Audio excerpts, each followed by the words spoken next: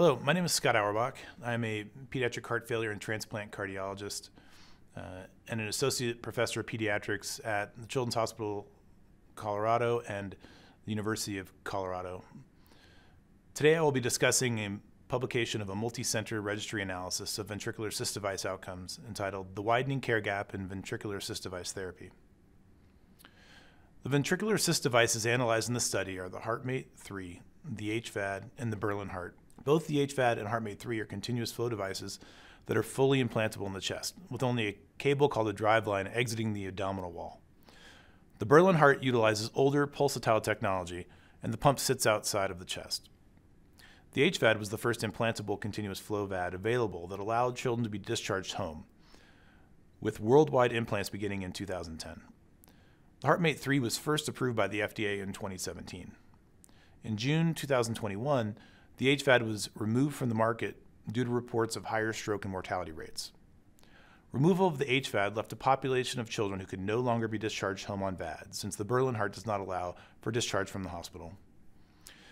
The HeartMate 3 easily replaced the HVAD in adults, but it is unclear if the findings from the adult observational studies are relevant across all age groups. This shows the difference in size between the two implantable continuous flow devices.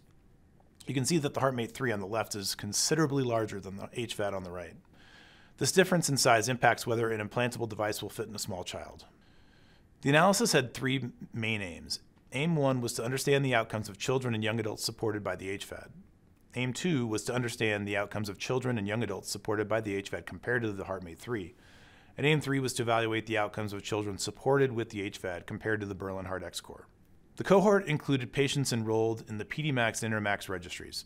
Intermacs is the North American registry for data for adults who received an FDA-approved mechanical support device due to advanced heart failure.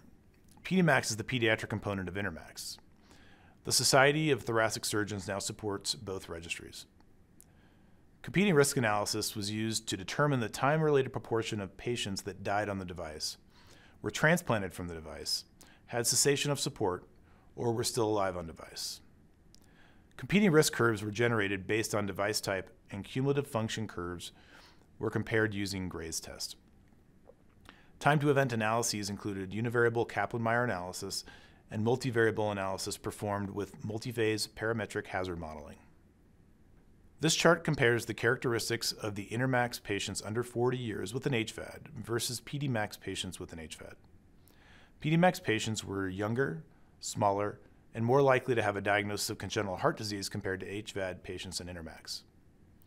The Intermacs group was more likely to have presented in cardiogenic shock, while the Pedimacs group was more likely to have required ECMO prior to implant. This slide shows the distribution of ventricular assist devices by weight. The Berlin Heart is shown in blue, the HVAD in orange, and the HeartMate 3 in green. I have highlighted the 10 to 25 kilogram weight range to show the increasing percentage of patients with an HVAD. If you remove the orange HVAD group, a large gap is left that needs to be filled by either the Berlin Heart or the HeartMate 3. And it is not clear that we as a field will be able to fit this larger device into this smaller population. Here we now show Kaplan-Meier survival analysis in patients on an HVAD. When we compared the adult HVAD group to the pediatric HVAD population in unadjusted analysis, we found that survival was significantly lower in the pediatric HVAD group. In multivariable analysis shown in this table, the HVAD performance outcomes differed by age. Pediatric patients aged less than 10 had over a 5-fold increase in the hazard for mortality when compared to patients 30 to 40 years of age. In addition, for every increase in year of age, the hazard of mortality increased by 6%, placing older adults at greatest risk. This finding is important and a key message that the field needs to consider moving forward, given that the majority of analyses that drive decisions are done in adults, with adult-focused analyses leading to the removal of the HVAD from the market. However, time to death doesn't tell the entire story, since patients on VAD support face competing outcomes of transplant, death, and recovery. Shown here are the competing outcomes of transplant in the upper left, death in the upper right, and recovery at the bottom, with pediatric patients in red and adult patients in blue. The cumulative incidence function curve showed significantly more pediatric patients underwent heart transplant. However, there were no significant differences in death and recovery between the pediatric and adult cohorts. We then wanted to compare outcomes of children on the HVAD versus children on the HeartMate 3. There was no significant difference in survival between device groups in unadjusted analysis. Given that the removal of the HVAD would affect those at the smallest end of the VAD spectrum most significantly, we wanted to know if HVAD outcomes were similar to Berlin heart outcomes in children 10 to 25 kilograms. We found no significant difference in unadjusted survival after VAD implant. Adverse event rates for patients 10 to 25 kilos were higher in the Berlin heart group, including a higher incidence of device malfunction and device exchange compared to the HVAD group in unadjusted analysis. There was no difference in the incidence of stroke between device groups. The HVAD performance outcomes were clearly shown to differ by age group.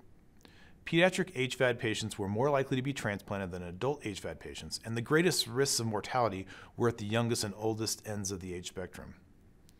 There was similar survival for HVAD and HeartMate 3 patients less than 19 years of age, which is in contrast to worse survival for adults on the HVAD compared to the HeartMate 3. While this analysis did point toward a higher mortality in children less than 10 years of age compared to older adults, when examined against the Berlin Heart X-Core, the only other device available for children less than 10 years of age, survival was similar, with a concern for more adverse events with the X-Core and inability to discharge patients home. The loss of the HVAD has left a gap in patients 10 to 25 kilograms that will be filled mostly with the Berlin Heart, and discharge will no longer be an option for these patients. However, given the well-known issues of bringing pediatric-specific devices to market and the reliance on innovations for adults, it is essential that future decisions about devices designed for adults take into consideration the impact on pediatric patients. I would like to thank my collaborators at Pedimacs and STS, the Data Coordinating Center at Curso, and all of my co-authors for their efforts and collaboration on this project. If you'd like to learn more about this study, using the information shown on the screen.